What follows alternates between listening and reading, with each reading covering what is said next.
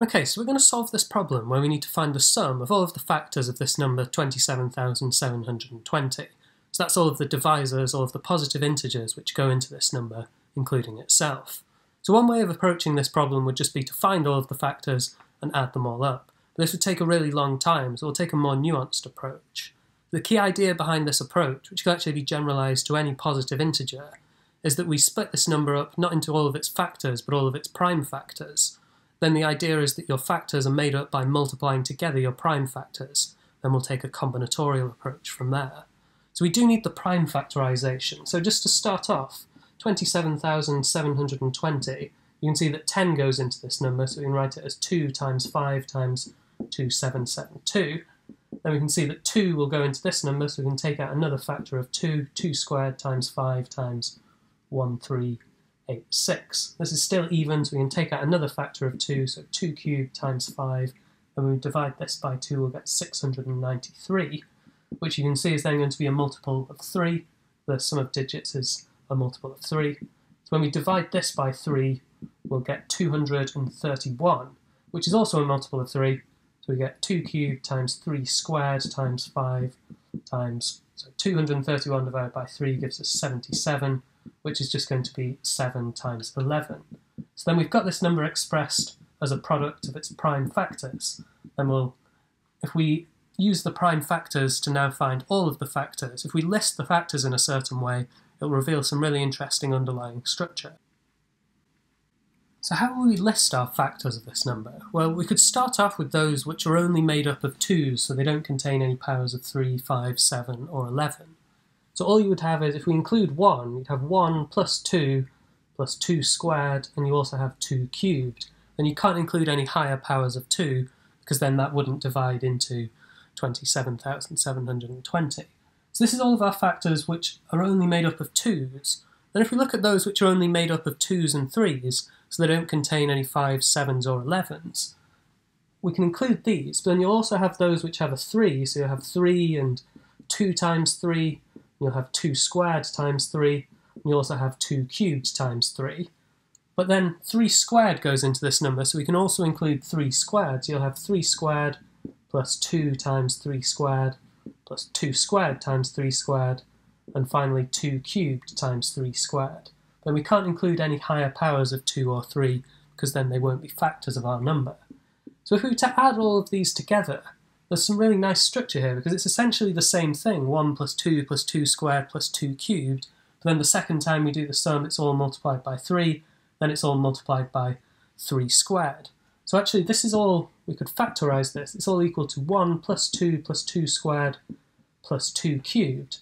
First of all, just multiplied by 1 for this first row, then for the second row plus 3, then for the third row plus 3 squared. So if you were to expand the bracket in a certain order, you would get exactly the same sum here. So this is all of those which just contain 2s and 3s. Then if we further include the 5s, you'll keep all of these factors, so we'd have this sum so far, but then you would also have to include all of these terms again multiplied by 5. There's only one power of 5 in our number, so we'd only need to include this much. So those just containing 2, 3 and 5, not containing 7 or 11, you could say that the sum of these factors would be 1 plus 2 squared plus 2 cubed, then we multiply by 1 plus 3 squared, and finally multiply by 1 plus 5. Then if we also want to include all the factors which contain a 7, we can keep all of these factors and their sum, but then we'd also have all of these factors times 7. So to get this, we'd have all of these times 1 plus all of these times 7. And then similarly for 11, we multiply by 1 plus 11.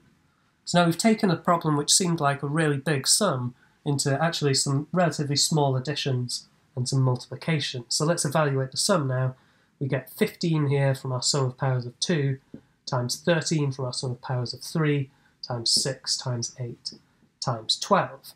So 15 times 13, we get 195, times 6 times 8 is 48, and we multiply this by 12. So I'll spare some of the details here, but we could still do this by hand even. 195 times 48, this will give us 9360 times 12. Then our final answer is going to be 112320. So this is our sum of all of our factors then, of 27,720. So now we'll have a look at how to generalise this method to any positive integer. So imagine we've got some integer and this is its prime factorisation, p1 to the k1 times p2 to the k2 and so on. We can find the sum of all of the factors of our number just by breaking this up once again. So we can start off by finding the sum of all factors which are only made up using the first prime p1. So we can write 1 plus p1 squared and so on, all the way up until we've got p1 to its highest possible power is going to be k1. Then if we want to include all of the factors which are made up using p1 and p2, we keep all of these so we can multiply this sum by 1. Then we also want the sum of all the terms here times p2, and similarly we want the sum of all of these terms times p2 squared, and so on, all the way up to our highest power of p2 is k2. Then if we want to include p3, we'll have 1 plus p3, so on, all the way up to p3 to the power of k3. And we've got to keep going through all of our primes until we get to our final prime pn, which will give us a contribution there of 1 plus pn, and so on, all the way up to pn's highest power of kn. So we can write this expression much more compactly using product notation. We'll write this, let's say, the product from I equals 1 to n of 1 plus, it's now pi plus pi squared, and so on, the sum of all of our powers of pi up to pi's highest power, which we'll write as ki. And even this sum we can evaluate because this is just a geometric series. So using the formula for the sum of a geometric series, let's say we've got 1 plus r squared and so on up to r to some power m. The formula tells us this is going to be r to the m plus 1 minus 1 divided by r minus 1. So we can write our final expression. We get a really nice formula for the sum of factors of our number. It's the product from I equals 1 to n of pi to the power of its ki all plus 1 minus 1 divided by pi minus 1.